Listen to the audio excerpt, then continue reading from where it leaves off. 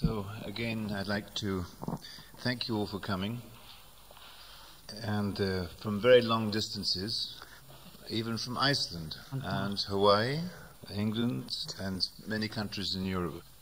And we've all come to celebrate this beautiful night of union, the night when Mevlana Jalaluddin Rumi reached union with the beloved.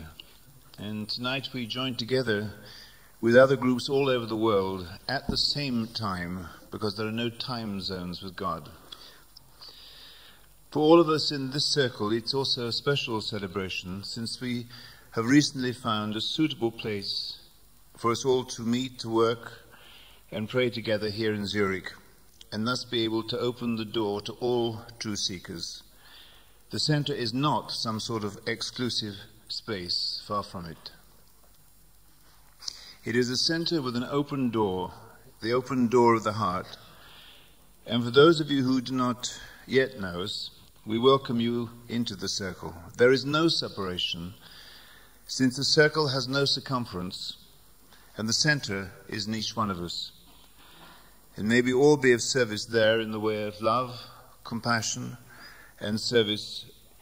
And may the words of the chalice prayer you just heard become part of us and radiate out into a waiting world.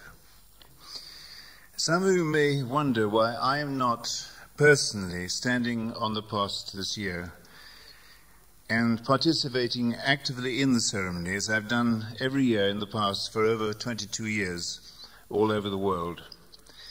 In fact, it's the first time I've not stood on the post, acting as an appointed sheikh since I was initiated into the Mevlevi path by Sheikh Suleiman Dedi.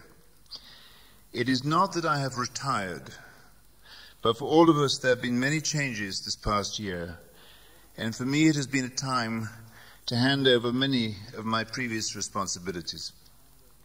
So to answer this question, and perhaps to clear up any misunderstandings that may have arisen over the past years since the days of Johanneshof in Switzerland, I would like to tell you a story. And the story is about a great tree whose roots go back to the beginning of time. Now we all know that any tree that grows and finally is here to bear fruit must, first of all, have to have strong roots struck deep into the earth, so that the food of time can become the nurturing substance of the tree. Let us remember that the cause of the tree is the fruit. So this tree, planted deep into the earth, which we call the tree of unity, has moved on up through the earth from the first seed that was ever planted, turning towards the light, the morning of our lives. On this blessed night, we are witnesses to that tree which was once again seen in Konya, Anatolia, over 700 years ago. It was not the first time. This tree grew and grew, and many branches spread out, providing shelter for the birds, the animals, and the people who came to sit under this tree of unity. As the tree grew, so did the fruits begin to be seen. The tree of unity brings the religion of love. Beauty is the expression of love. Love's fruits are beautiful. 30 years ago, I personally witnessed and tasted of that fruit when I visited Konya. 7 years later, when Dedi came to visit us in the States, he came carrying with him the kirka, the robe of my initiation, and the sikhe, which tonight you see on the post, symbolized by the red sheepskin. This was the sikhe, which in the Sufi tradition represents the tombstone based on the symbolic words, "Die before ye die." And the green windings came from the same windings on the sikhe that Dedi was given at the time of his own initiation, perhaps over 40 years before my own. What an extraordinary story, how the invisible line of this path has traveled on since that time. When I was personally asked to bring the turn, the Sema, and the teachings to the West, I had no idea what would happen. And yet since that first day when I was initiated, that line has moved on, across the States and Canada, Mexico, Hawaii, and further still to Australia, and many other countries in the world. And still further on it will travel, the inevitable move to complete the circle of love. 13 years ago, I was invited to come to Switzerland carrying that same CK with me, the CK you see on the post tonight. I could never have done all this by myself. My personal thanks are to the One and to all of you all over the world for helping to link up the invisible force of love. After all, there are many worlds within the world that we see and witness. Now a new tree has started to grow in Europe from that one tree of unity. There is a new generation of seekers who will, we pray, find shelter under that tree, and the turn continues, helping to add the ingredient for real transformation. I sometimes describe this ingredient as though it is like yogurt culture, placed into already warmed milk, which can then at the right time turn the milk into yogurt. The Prophet Muhammad, peace and blessings, said, "Milk is knowledge." True knowledge comes out of the realization of our dependence upon the one creator of all life.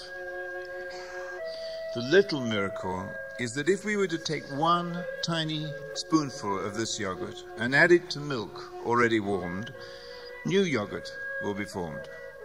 And then it can be carried, but very, very carefully, all over the world to those who are ready to hear, ready to listen, ready to taste. Yogurt may look or taste different, dependent upon its flavor, or even because of the color of the jar that contains it, but it is still yogurt. In the same way, the fruit of the tree of unity is the cause, under whichever label it may be known.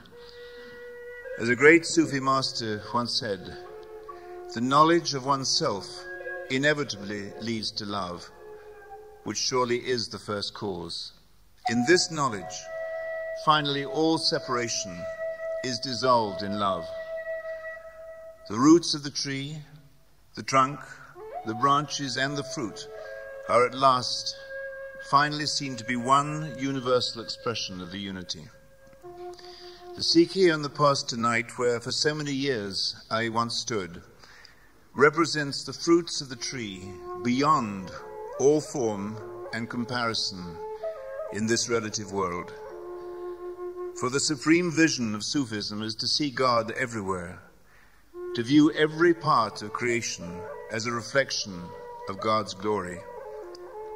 The poet Jami writes, "Every branch and leaf and fruit reveals some aspect of God's perfection.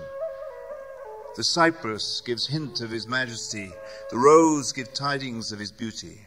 Every atom was created by God so that man could know the highest truth and learn the secrets of love."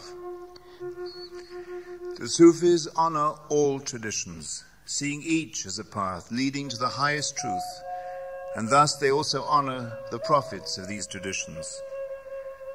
For example, Al-Hallaj, the great Sufi mystic, who was crucified for saying, "Ana al-Haq, I am the truth," was known to see and realize Jesus as the embodiment of perfect love, just as in the same way the Sufis see Muhammad as the seal of the prophets, to whom God sent the key of all treasures that are upon the face of the earth. And to complete, I would like to finish with a prayer from the Celtic tradition, and this will be followed by a poem I wrote especially for tonight. O God, who brought me from the rest of last night unto the joyous light of this day, be thou bringing me from the new light of this day unto the guiding light of eternity. O, from the new light of this day unto the guiding light of eternity. The lake was calm, just a slight breeze touching the water, like a hand stroking velvet. The setting sun was misty red, the planet turned.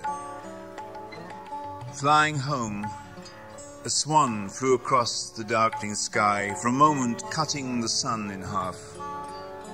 Turning, what joy, what beauty he brings us, each day and night. Wheresoe'er ye turn, there is the face of God. Tonight, I bow with you all in this world, but I turn in the next.